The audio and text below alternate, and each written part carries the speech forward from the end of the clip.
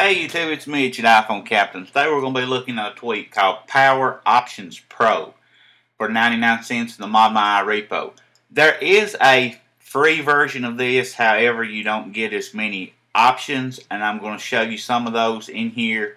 I have been having a little bit of trouble with this. I don't know if it's something that I have installed on my device that's causing a conflict with it, but I have removed many things and tried to put them back to get this to work, so I decided to what I would do is just show you what I can show you. Alright, first of all, you can set your activation method in here to anything you want to in the activations. You know how that works, I suppose. And then you got a button order here, okay? You can turn any of these on or off, and you can put them in any order that you wish to have them appear on the screen.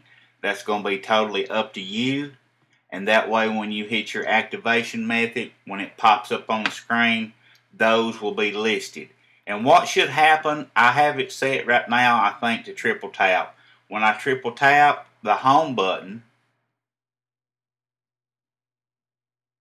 maybe it's double tap the, okay, when I double tap the status bar, the only option I'm getting is power down, okay? I should be getting power down, respring, reboot, info. There's 5, 6, 7 different things I should be getting. However, sometimes when I hit the activation method, I get a pop-up that looks like this. If I ain't mistaken, this is what it looks like under the free version. This is what you get in there. The Pro version is in red. It's got some red buttons on it, and there's many more options here to choose from. And those options were what I was telling you here in the settings right here. Here are your options: reboot, lock, kill the background apps, respring, safe mode, info panel, and clear cache. Alright, you can go in here and turn off the whichever background apps that you don't want to appear. If you got an app you don't want to be running or appear in your background, that way it won't kill it. If you kill the background apps, say you want Activator to run all the time, then you could turn it on, and when you kill the background apps, it wouldn't kill it.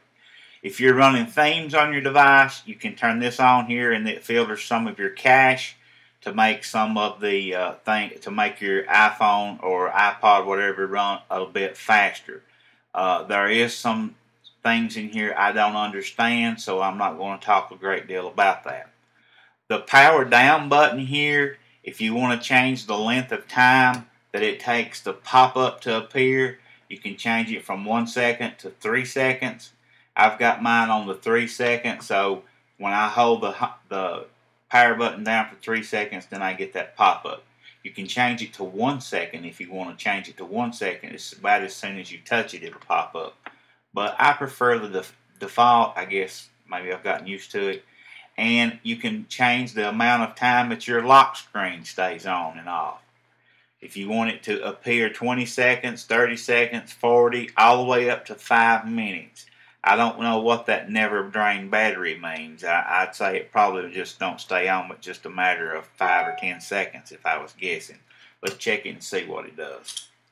Alright, now let's see how it... Oh man, that was... It doesn't even appear. It just flashes. You see how it does. Alright, there, let's see what it does. But you saw the first time it just sort of flashed, and I think that's the problem. My tweak isn't working exactly right, so I'm going to turn it back to default. And you can also change the animations if you want it to come down from the top, left, or right, top to bottom, then you can do that as well. And what that means is when you go in here, double tap, if we could get that to work, then that should slide down from the top, which is not working either. My animations aren't working either. So maybe if the developer sees this video, they can fix this or tell me what I'm doing wrong in order to make it work. And you also got something here on the sounds. If you want to turn those on and off for the whole device, that's going to be left up to you. Alright guys, that's called PowerOptionsPro for 99 cents in the ModMy repo. If you're not a subscriber, please hit that subscribe button and keep coming back.